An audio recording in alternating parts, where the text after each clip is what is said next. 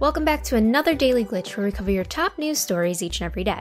This just in, trading card fans, Square Enix has announced that the wildly popular card game based on Final Fantasy is finally making the jump to the European and American markets. That's right, the Final Fantasy trading card game, which has been available in Japan for over 6 years, will be releasing stateside on October 28th of this year. Although the Japanese version has over 2,000 cards, the initial release in the West will only contain 216 cards in what will be called the Opus 1 set. This set will cover 30 years of Final Fantasy, including the 7 Remake and World of Final Fantasy. Additionally, each card in the set will have a premium foil version, building up the excitement for those who love to just collect them all. No worries if you aren't a big fan of deck building games, as this game will also launch with 3 themed starter decks: a Final Fantasy 7 set, a 10 set, and a 13 set. As you wait for October 28th, feel free to check out the tutorial series so you can prime yourself for release day. All we can do is hope that the trading card game will have a positive reception like it did in Japan, so we can see more sets released in the coming months.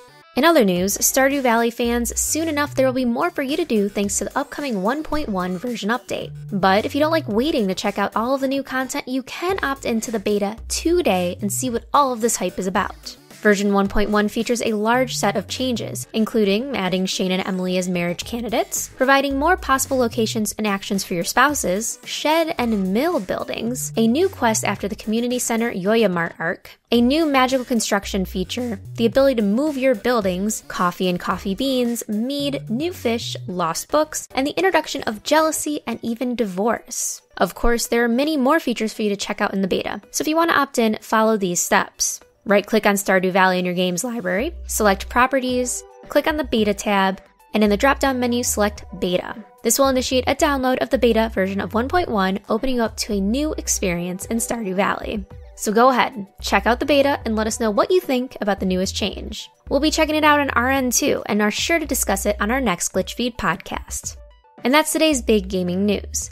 Make sure to subscribe to us and follow us on Twitter to stay up to date on the top gaming news each and every day. We'll be back tomorrow for another Daily Glitch.